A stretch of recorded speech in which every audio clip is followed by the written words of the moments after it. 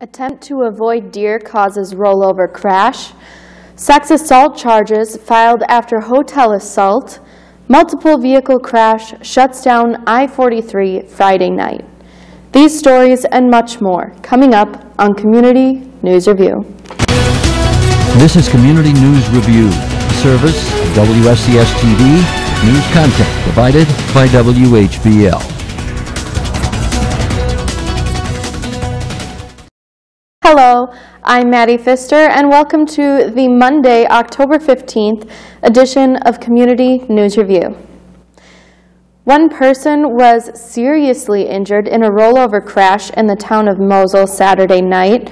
The Sheriff's Department says the 2004 Ford Explorer was northbound on Lakeshore Road near Lake Orchard Court when the driver swerved to miss a deer. She lost control of the vehicle and it rolled twice before coming to the rest in the ditch. The driver, a 31-year-old woman, was taken to a Green Bay area hospital to be treated, while her passenger had minor injuries. And one person was hurt in a motorcycle crash Saturday morning on Sheboygan's north side. The Sheriff's Department says a 36-year-old Sheboygan man was negotiating the roundabout on Highway 42 at 43 when he lost control and the motorcycle hit the gravel. The cyclist was thrown from the vehicle and then taken by Orange Cross to the hospital. A Union Grove man's facing charges for sexually assaulting a family member at an area hotel.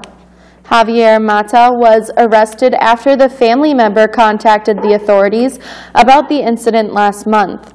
Court documents say the two got along well and spent the day in Milwaukee before coming to Sheboygan, where Mata rented a hotel for the two to stay in. The victim says Mata brought a bottle of vodka for the two to drink, and after she passed out, Mata undressed her, and she woke up to Mata kissing her shoulder and touching her.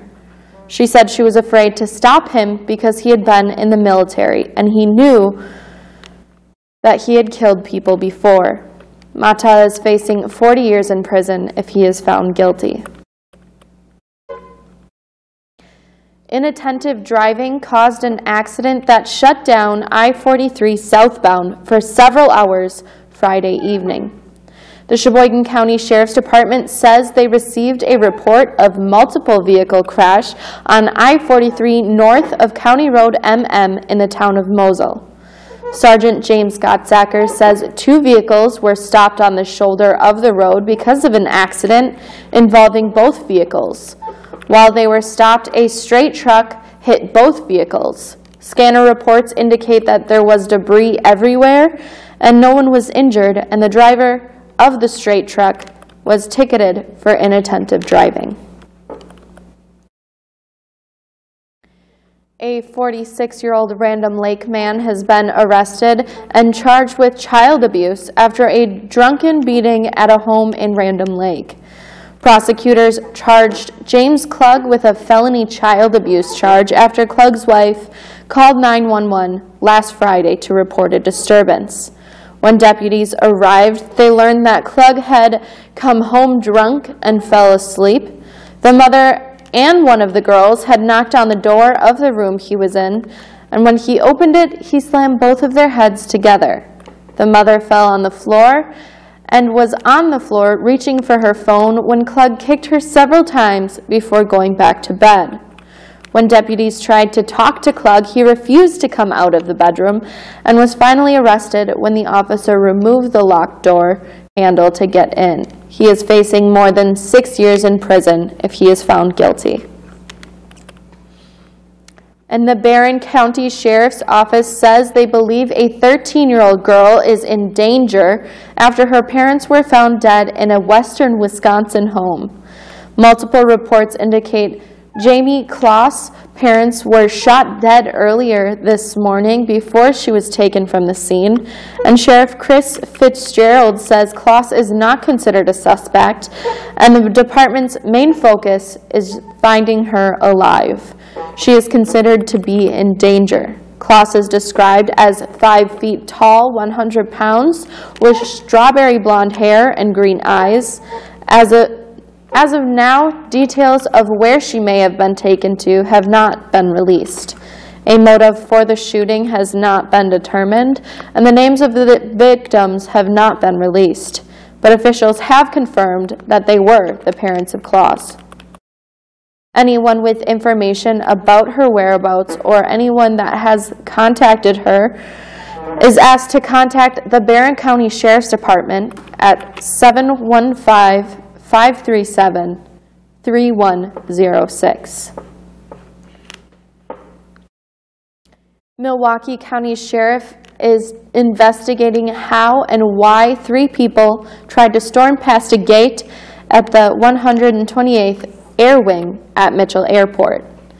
It happened Sunday afternoon around 3:00 p.m., according to a Wisconsin National Guard spokesperson.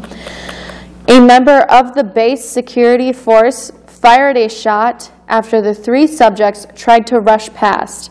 They have been arrested and are being held in the county jail. No names have been released, and the motive is still unclear. The 128th was holding a ceremony to welcome back about 250 airmen at the time.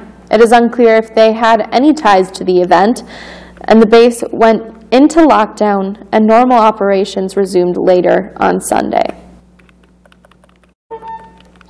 And finally, the Wisconsin Department of Transportation announces completion of the environmental study to expand Highway 23.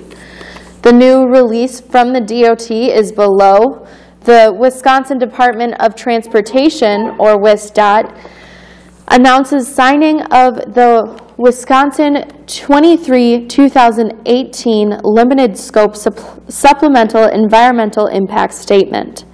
And the Record of Decision, or ROD, the Federal Highway Administration, FHWA, and WSDOT signed the documents on Monday, October 15th.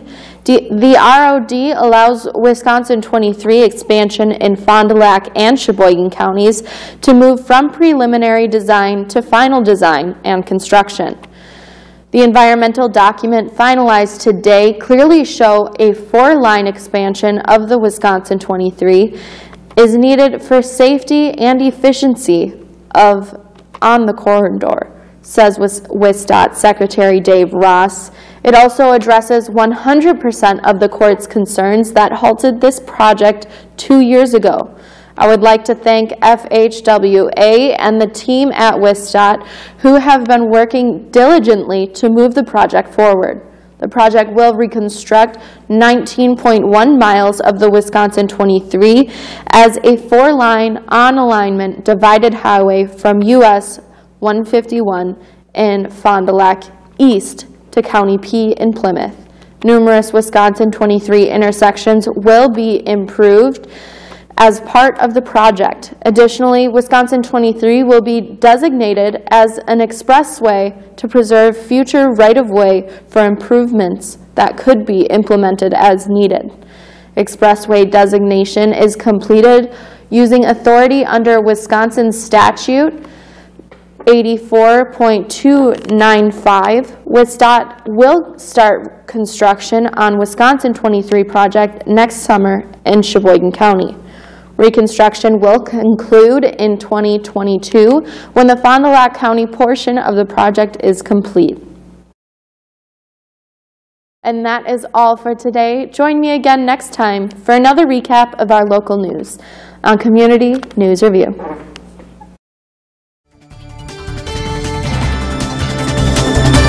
News content for this program provided by WHBL in cooperation with WSCS TV.